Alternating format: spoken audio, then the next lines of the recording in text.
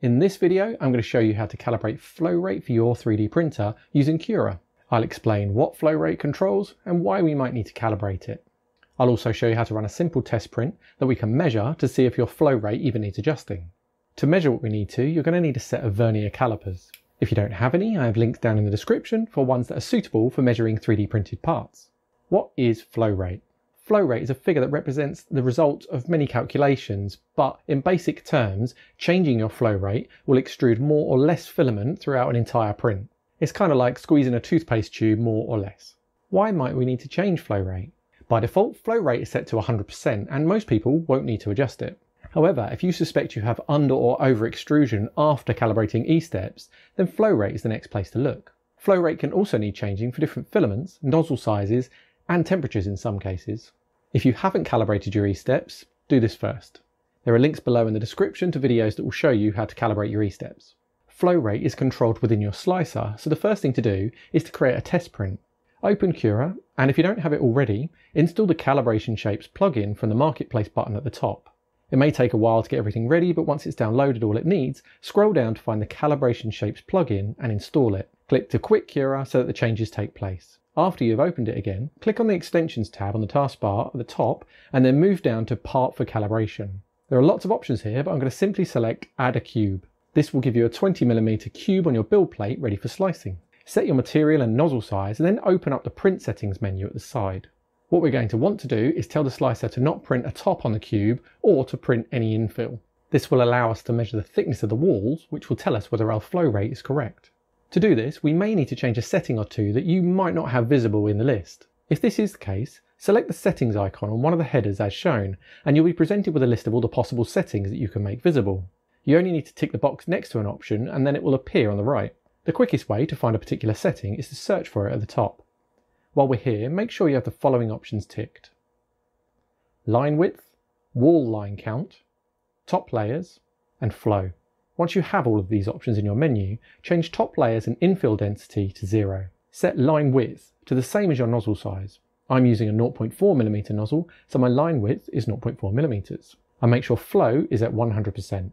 Now we need to set wall line count. This is the number of walls we want to print. If we set this figure to 1, then guess what? We only get one wall on our topless cube. You'll hear different opinions on whether you should use one wall or more in this test, but to start with, I'm going to advise you start with one wall. I'll explain more later. Check your print temperature is correct for the filament you're using, and your print speed is what you are most likely to print with. For most, this will probably be 50 to 60mm per second. Hit slice, and then after, when you hit the preview tab, you should see a cube with only a bottom and 4 sides, each one only one line thick. Save this file to the SD card or USB stick you use for your printer, and then print it. Once your print is complete, make sure it cools a little before you try and measure it. If the top layer is still hot, then your measurements could be off. Measure the thickness of the top few layers of each of the 4 walls, and then take an average of them. If you don't know how to do this, you just add the 4 measurements together and then divide by 4. Make a note of this number. If you set your line width to 0.4mm like me, then you should get a measurement somewhere between 0.4 and 0.42mm. If you do get a figure within this range, then I'd advise you just leave your flow rate at 100%. However, if your figure is much bigger, or definitely if it's smaller, then use the following calculation to calculate your new flow rate. I'll show you how to do this in a second, but first I just want to briefly explain why slightly too large is okay, but too small is definitely not. When a bead of filament is laid down, like toothpaste, it doesn't have nice square sides. Instead, it has more of an oval shape. When we're measuring only one wall, we're actually measuring the outside lobes of this oval. If our oval filament bead is exactly 0.4mm and we put another one next to it, it's easy to see that there's not a lot of material touching the bead next to it. This means that there is very little adhesion between the beads. If, however, our bead is slightly over 0.4, say 0.42mm, then when our beads are put next to each other, the filament is squashed together, creating a much stronger bond between the beads.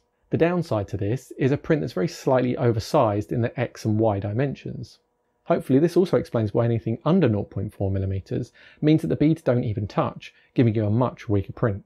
It's also the reason why there's debate as to whether it's better to use one wall or more for a flow test. My advice would be to start with a print with one wall, and then if it looks like you might need to change something, try a print with 2 walls or 3 walls to see if you get similar results. I found on one of my printers that for PETG, I had slight over extrusion for one wall and under extrusion for 2 or more. In this case, increasing or reducing the flow rate would make one of those situations worse.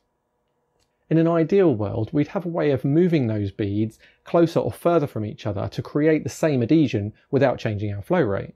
However, at the moment, I don't believe there's a way to do this. Please leave me a comment if you know a way to do this within Cura or another slicer. So back to the calculation. For one wall, multiply the line width you want by 100. For me, this is 0.4 times 100, which equals 40. Then simply divide this number by the number you wrote down earlier, which is the result of the average of all 4 walls. The result will give you a suggested new flow rate to try.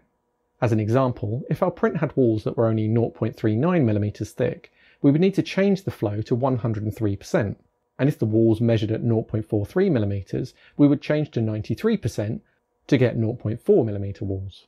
If you use more than one wall in your test print, then divide the wall thickness by the number of walls to get the thickness of each wall.